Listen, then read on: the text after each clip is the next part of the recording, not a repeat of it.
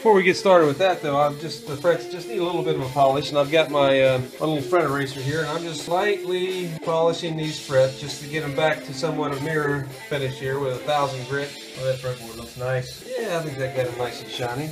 Well, I'm going to run and see if I can find myself a screw for this, and once I've found that screw to put this back together correctly, I'll get you back and we'll talk about putting strings on this thing. Okay.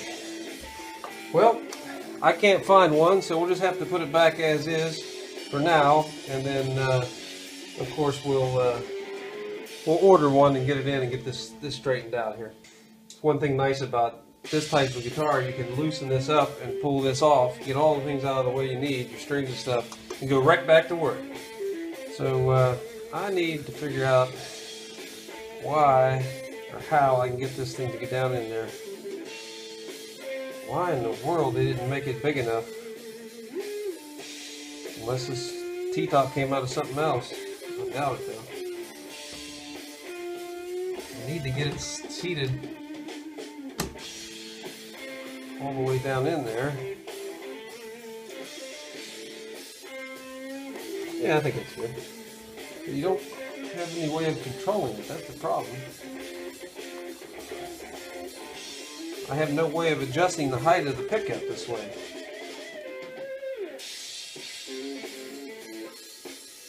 You know, half the problem is probably the length of these screws. My goodness, I just realized they're way too long. That's probably what's happening, why it's getting stopped at least.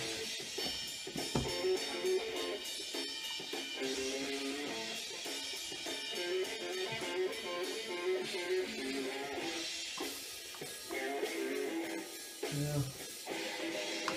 It's probably not that bad. If it becomes an issue, we'll do something about it.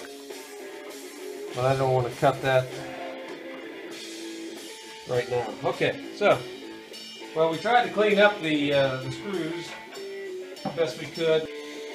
But they're definitely cleaner than they were. And we'll just address each one a little bit before we get started here. Or as we're doing this, so let's get these back in here.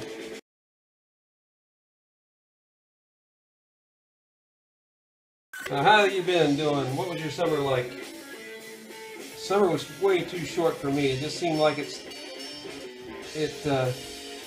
was May, and I did a little vacationing in May associated with my job, really.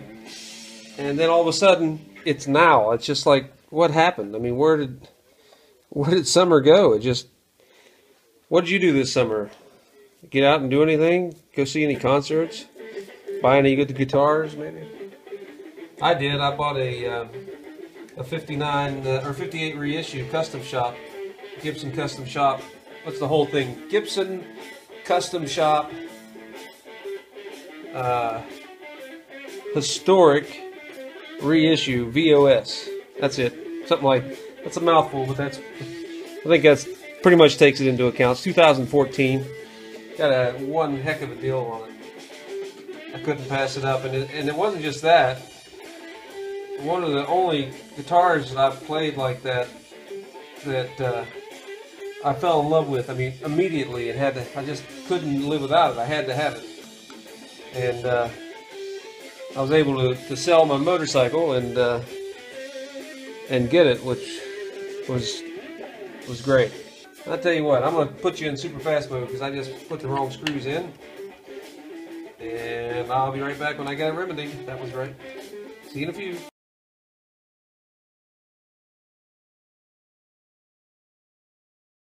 Alright. So I got these on here. And I'm going to pause here for a second. And when I come back, we're going to get the strings on this sucker. Okay, I was getting ready to do the strings, and I got everything lined up here and tightened up and such, and then I picked up the guitar and I noticed, because of course there's no screw in there, this thing is flopping around. So I got a piece of foam here and I'm going to try to get this fixed, so I thought I'd bring you back for that. So we just well, go back through this drill. So I'm going to super fast mode you until I get this thing off. So super fast mode, ho!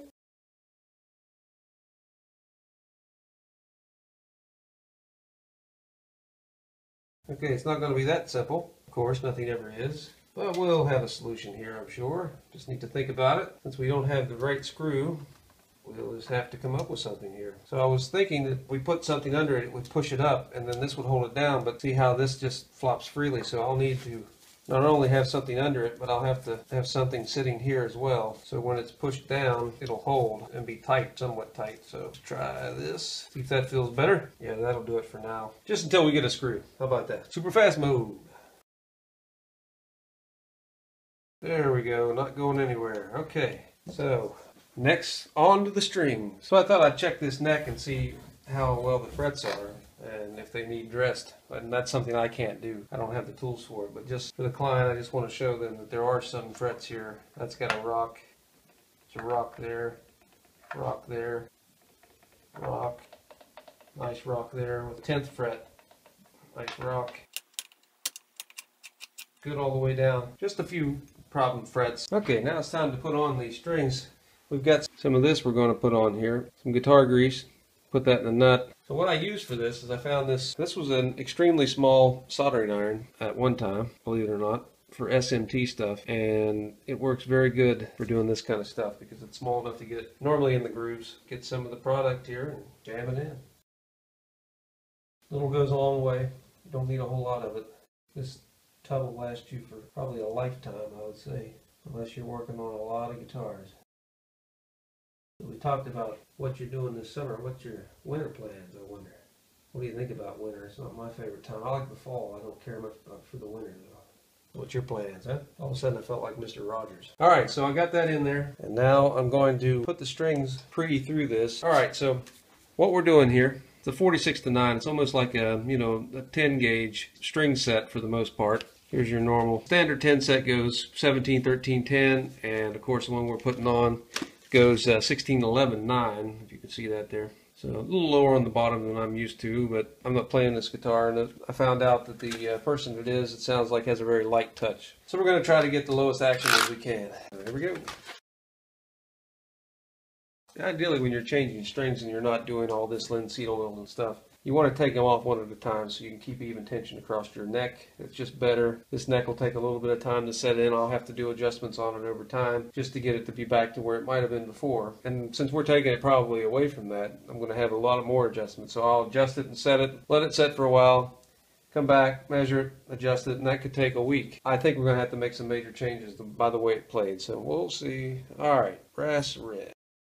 I just learned about a neat trick. If you've ever done this wrap over like this, and sometimes, depending on what guitar, I guess, when you do this turnaround here, I don't know if you can see this or not, some of the string, that this sharp part here, well, this one's not very sharp at all, but I guess that part is, might pull through when you wrap around, and there is a little bit of it there, but I don't think in this case it's going to bother you. But if that does, what I saw it was a way to get around this, or to help it, was when you cut off your other strings, you keep this ball end and you stick that ball end, you kind of thread it through there, and what will happen is when this pulls in there, it'll give you that little bit more. Now I haven't tried this, and my first thought is, well, if that might tend to move a little bit, and that's something you're trying to eliminate. I mean, I don't know if that would be as rock stable, but let me tell you, the person I heard this from was Joe Bonamassa's tech, and you know how much he bends and plays, so if it works for him, it should work for us. But anyway, you might wonder, why am I taking it through upside down or backwards or whatever? It's because I'm doing the wraparound. I'll talk a little bit more about that after I get this done. So back to super fast mode.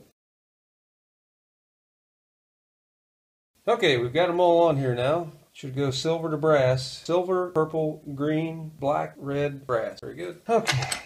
Now, if you... my battery died. Okay, we're back in business here. What I was saying before I was so rudely interrupted by my battery was some Gibsons, some aftermarket, of course, I think all Epiphones maybe, have Tone-O-Matic. I forget the name of the company, but they have little Allen screws here, and you screw them to the post so this doesn't move. If you don't have that, you got to do this, especially when you're doing the wrap around here, because it just wants to fall out. I guess it doesn't matter which way you do it. Okay, so the reason why I do this style of bridge thing for Les Paul, at least in my playing, is I do a lot of bending, and this makes the strings feel slinkier to me. I don't know if it is just something in my imagination, I'm not sure, but they just feel easier to bend, and they just feel better, okay? That's all I can say. Another reason, oh, by the way, I put graphite grease here too. Anywhere your string is touching, you want to put it. You can even put some Teflon here if you want it. Maybe just something to make it slicker. I mean, you could take any excess you have of this and just wipe it in there. But anyway, also has to do with the angle. Okay, when you come out of the bridge on this side, your string comes up at a hard angle, right? Which is a good thing in most cases, because you want a hard break angle here. Because that's where you want a good break angle here, and you want a good break angle here at your nut. Now, sometimes, especially with older Les Pauls, these will start to collapse from the pressure, and that's a problem, and this helps alleviate that. And also, sometimes, the string will hit the back of your Nashville-style bridge before it gets to the saddle, and that's bad. That makes for a horrible tone, and it's just not good. So anyway, so we do it this way, so we control that angle, and you can notice it's a somewhat, well, I mean, it's definitely not anywhere as steep as it would be coming out of here. And that might have something to do with the fill. But Billy Gibbons does it. If it's good enough for Billy Gibbons, it's good enough for me. All right, so I'm going to, I've done another video in the past of how I string up a Telecaster style guitar. But how about we do one for the Fender? So, hold on. Take two. So how about we do one for the Gibson? Let's see.